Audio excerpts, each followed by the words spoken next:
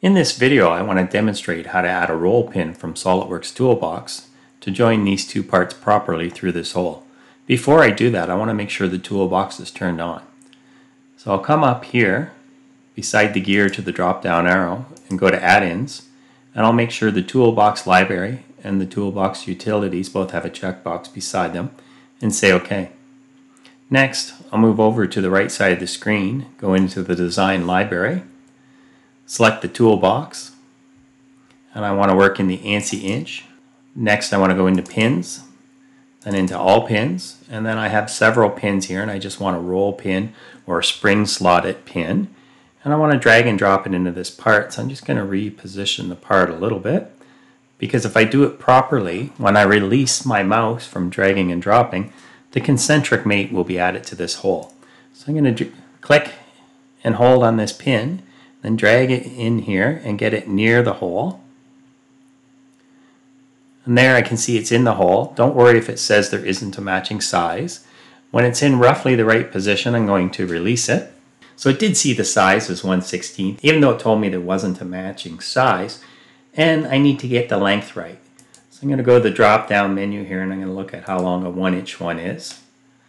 And it seems to go way too far. If I click on it, I can't drag it yet. That's okay. It was dropped here, and it comes out to here. So as of yet, I don't know the length I need. I'm going to put it back to 1/2 inch, and I'm going to say OK. And SolidWorks assumes I want to keep adding this pin. I don't. I just need one. So I'm going to push Escape. Next, I see the pin in the feature tree. I'm going to expand it, and I'm going to see what mate I did get. Well, I've got my concentric mate. And again, if I don't want that to rotate, I can click on it and select lock rotation, but I don't care about that. So I'm going to click in white space. Next, I'm going to grab the pin and I'm going to move it. What I'm going to do now is I'm going to select this face, and I'll hold Control, select this face. I'll release Control, and I'm going to add a tangent mate. So that looks good. The pin is not long enough. Let me just zoom in a bit. Right here, this orange arrow is showing me the other end of the pin, so I need it to be longer. To figure out how much longer, there's several things I can do, but the easiest is to go to Measure, and then I'm going to measure the distance from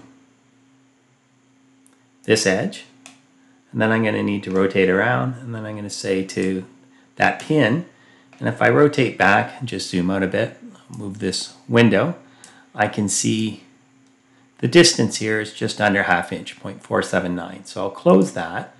And now I want to change the length of my pin.